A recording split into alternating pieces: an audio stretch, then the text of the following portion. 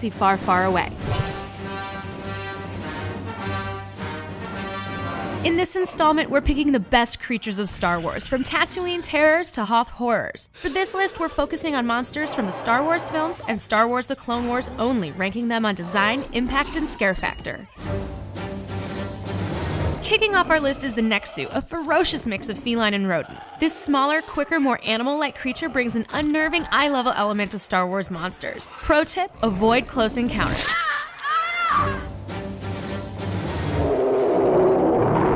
The first real creature seen in a Star Wars movie, the Dianoga is a slimy, tentacled menace with a taste for Jedi trainees. The Dianoga's ability to stay hidden makes it even more frightening. You know it's lurking, watching, and waiting for the perfect moment to strike.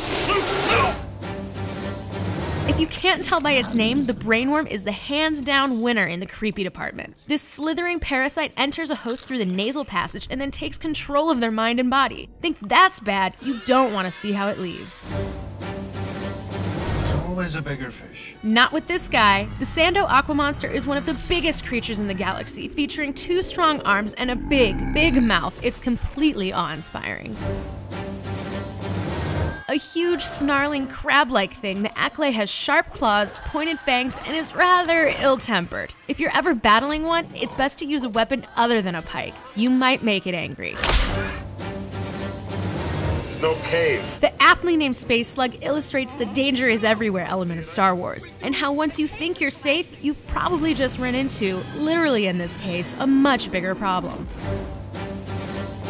From its hideous teeth-lined ridges to its sickening squeals to other unsavory qualities, there's no creature in the galaxy like the Sarlacc. Located in the deserts of Tatooine, the Sarlacc waits for its prey to cross its path, or for someone to get on Jabba's bad side. With a name that recalls a very famous movie monster, the Zillo Beast is a huge creature accidentally unleashed during a Clone Wars battle. While there's a tragic element to the Zillo Beast and its movements are graceful, it is still awesomely powerful and can do a lot of damage. Quiet, strong, deadly. The Wampa, a hulking behemoth covered in white fur, stalks the snowy Hoth landscape looking for prey and eats multiple course meals. If your Tauntaun smells something, head in the other direction fast.